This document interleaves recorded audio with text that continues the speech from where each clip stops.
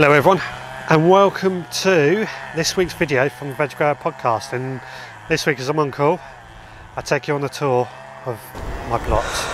Well, we'll start this tour as always at the very top of the plot, or what I call the top anyway. Well, actually, my neighbour's recently taken on that plot to the top, and they've been working really hard. They had it all cleared, although the weeds have now set in. As you can see, it's just a sea of green again. I'm sure they'll be back. They were working really hard. They were down here every day at one point. So yeah, the rhubarb is now dying back, and I'm getting grass and stuff sprout up in between. So I'm waiting for that all to die back, and I'm keep clearing the weeds out, trying to keep on top of it, and then that should look good. I want to give it a good thick layer of mulch. And that's the same all the way across the top, and with raspberries and things like that. Sweet potatoes just here, they're really still doing really well, growing away like mad.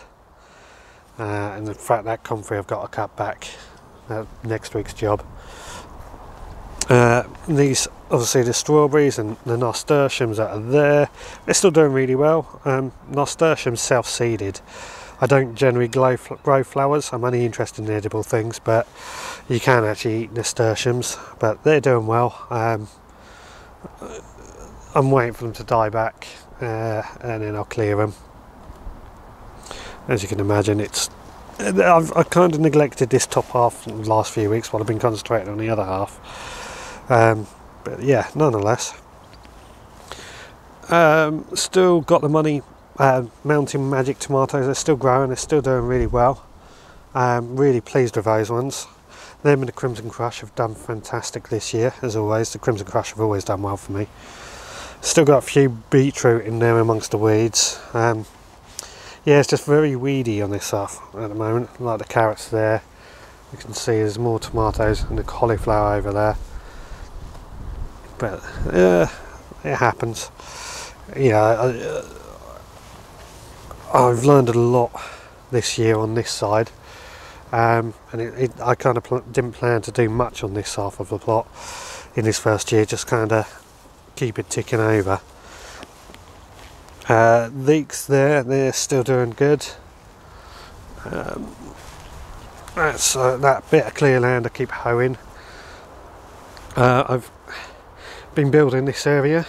I'm going to have down towards the back there autumn raspberries, and then strawberries in this bit at the front. Autumn raspberries I've ordered, and they're due to come in November, so I've kind of built the bed. I've got to add a few more planks in places just to level it up and what have you. The ground is uneven here, and as I kind of like no dig gardening, I try not to dig it, so I'll be bringing the level up and to make it level as opposed to digging down. But yeah, all I've got to do now, a few more boards in place, fill it with manure, then get the plants in, which will be moving a lot of the strawberries from there and those ones at the top to fill up this bed. It should be good. Just walk up here, you can see we've got more tomatoes and nasturtiums there and there, if you can see them. Cauliflower. Let's have a look if I step over this. Yeah, it's not doing bad. I don't think it's quite made ahead, but it's not doing bad. There's some kale in here somewhere as well. Yeah, the weeds have taken over. The weeds on this side have been really bad this year. Pumpkin grown out of the compost bin, that's spreading away like mad. It's still flowering, and I've got a few pumpkins popping up here and there, so can't complain about that. Right, let's keep walking down here. Globe artichoke has really sprung into growth again, so yeah, I've got to tidy up that area. Rhubarb here is also starting to die back, and again I've got to tidy up that area and get some more manure in there. The dinosaur's fallen over.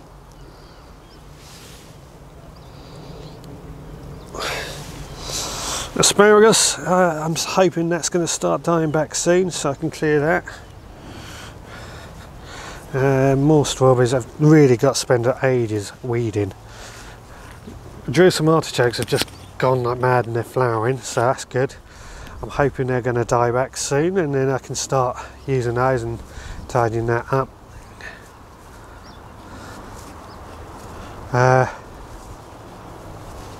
Yes, yeah, various things. Elderflowers, well, elderbush has really grown well. That needs a prune. This comfrey also needs cutting down and using. Pear tree, we're doing okay, and that apple tree, I'm pleased with that apple tree if it only produced some fruit. Now this pumpkin plant, yeah, got that decent sized pumpkin. I lifted it earlier to check underside and it's pretty heavy. It's looking good. I've got another one over there. It's smaller, but I'm not really interested in getting the biggest ones this year. I just want pumpkins that I can use. This bed is empty except for we've got an aubergine just there and a courgette plant there. They're not really doing much, so they may come out pretty soon. I'm just leaving them, see how long they last for. Garlic, planted these last week, so you all saw. Yeah, if I zoom in, you'll see they're starting to show their heads already. A few of the birds have picked some of them, so I've had to pop some of them back in, but that's to be expected. But yeah, they're looking good, really pleased with it. Onion bed, or what will be the onion bed, that's empty at the moment. I'll be planting that next week. Yeah, still got a butternut squash plants and even flowering, but no sign of any butternut squashes again this year. I'll try again next year. But I've put in some chard just there, which would be good. And in fact, I've got a couple of cabbages, they're probably ready. I'll pick those when we need them. And it's my perennial Brussels sprouts, still producing some decent Brussels sprouts actually. They're huge, look at the size of them. Can you see those? Look at those. You know, and down there. I'm amazed with those. Tell you what, while I got you on camera, shall I pick one and see how it goes? How it looks.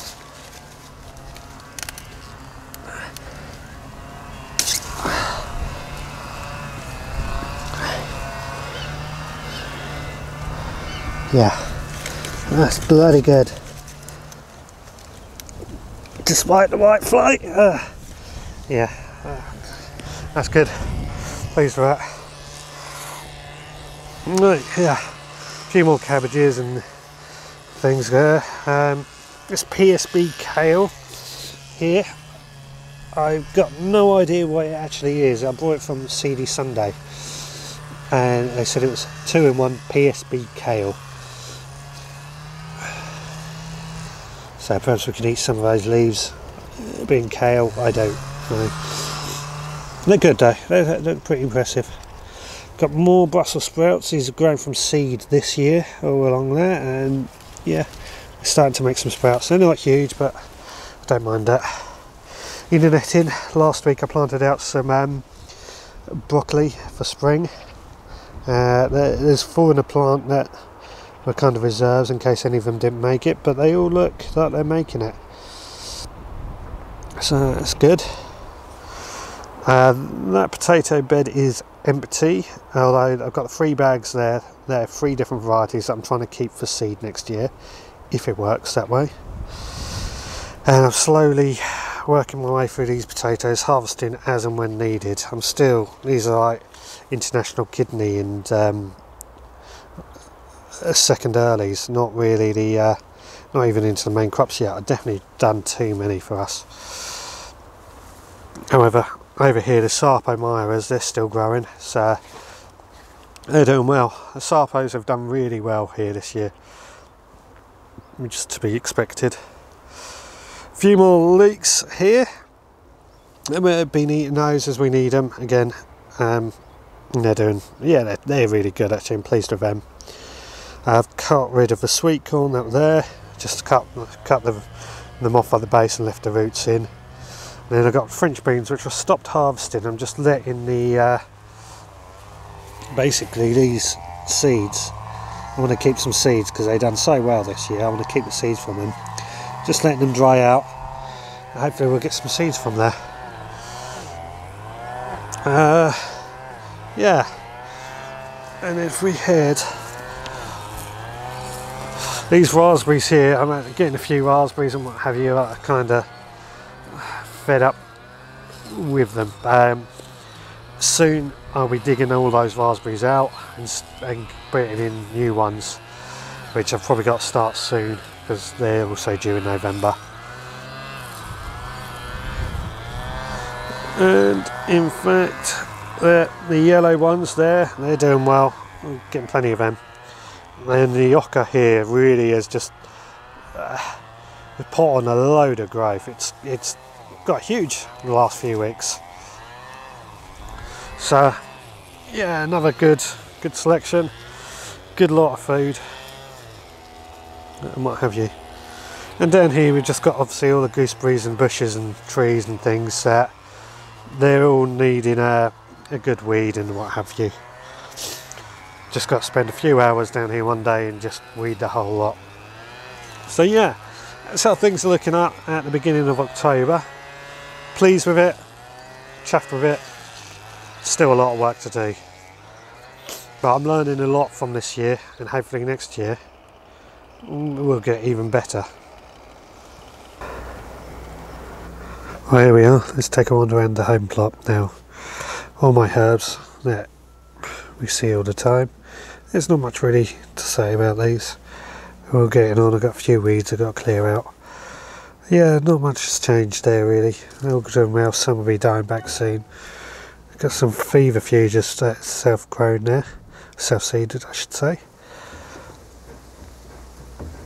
But yeah, the little kind of raspberry and potager areas I call it, things are starting to die back, so once it's all died back, get in there and have a good, proper good sort out. This rosemary needs cutting back. Now in the greenhouse, this is where we're going to see a dramatic change. So coming in down this side, there was all the tomatoes. They've gone. Blight got them, so I cut them all out at the weekend, and that's kind of now I'll be getting some compost in here. And then, but what I've noticed under here, so I can zoom in, see there's a load of leaves. Well, hedgehogs have made itself at home under there, which I'm really pleased about. Explains why I've had no slugs or snails in here all over the summer and everything. But they seem, you know, they found their way in either under there. Let's see if I can see it. Under there or under there. So I'm going to find some sort of tube or something and see if that help them get through. Grape and kiwi are both still doing well.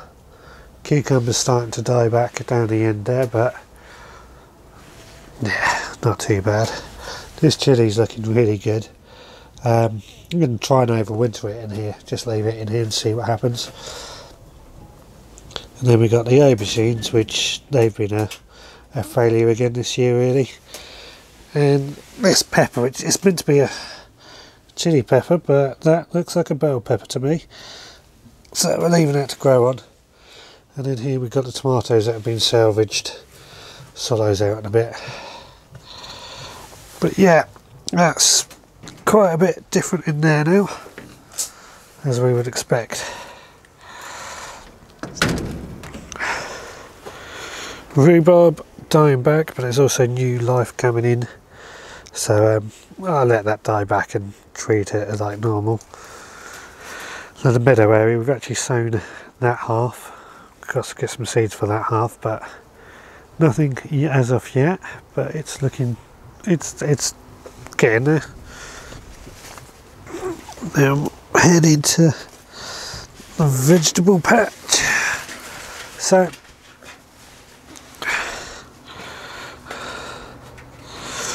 on top of the chickens, you've got various plants. chilli. Some of these are going to go into indoors and try and be overwintered and what have you. Some are actually dead, died back. So we'll see what we can do with that. Still got this one here, doing well. It's starting to turn black, which I'm hoping isn't ripening. We'll keep an eye on it and see what happens. The actual veg patch itself is pretty empty now, although the jalapenos over here doing pretty well.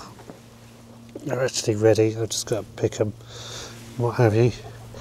Sowing some more green manures down there, and in this one is ryegrass, which you can just see is starting to grow, or grown.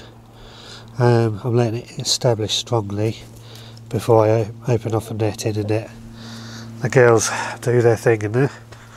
But then over the back here, this one here, is the mustard. That's actually starting to put on its true leaves, so that'll be coming off soon, and we'll let the chickens in there. Oh, this whole area needs a good tidy up. In here we've got a few more of the plants and things. They're all doing well. And then we've got some seedlings over there in that, and a few more seedlings in there. So yeah, things are moving along again. These are probably going to have to go soon, but we'll see. We'll see. Try my hand at overwintering a few more things this year. I think the chickens are also getting a bit too old now. They're approaching 2 years old, so I think they're going to be moved down the allotment over the winter, and we'll get some new ones in here. Oh, I wanted to show you my compost, because I'm really pleased with how my compost turns out. This will be going like pots in the greenhouse soon. If you can see it, beautiful looking stuff.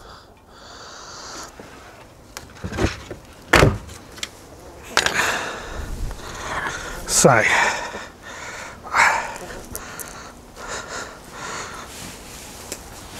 right, so just got one more area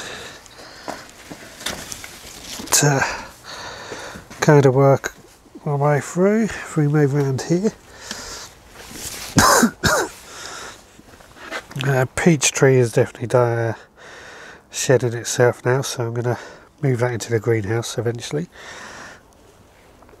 These saffron things, they're really starting to show their saffron things now, so we'll try and get some of those growing. That wood I've cut down, I've set into its pile, so I know what's what. Some of it will be cut down, some of it's burnt. Yeah, more things just over here just starting to die back. Time to get rid of things soon. Blueberries haven't quite gone to the ready colour yet. Bit unusual, bit late, but nonetheless, they're blueberries. I've got a few cabbages and cabbages. These are to go down the allotment. Winter cabbage and spring cabbage. I've just seen, well, there we go. This is in the plant. There we go. That is saffron. Zoom in. These here are the saffron we pick. We've got a few there and there, so I'll be picking those shortly. Didn't even notice that. That's obviously doing better because it's a bit sunnier here, I think. I'm not sure. Nonetheless, we've got saffron. The cranberries and the bubbleberries. And then just the one last, this kind of salady box. Now, these are the celery I planted. They're not They're doing okay. I don't know how hardy they are actually, if we're going to see for the winter. I just pick them as they are. I won't complain. I've still got the spring onions. They've been in there for ages and not really doing much. And that's just another soil that has seeded itself. So, that is it for this week. Thank you very much for watching. Let me leave any comments, suggestions, etc., etc. down below. And I will see you all next time.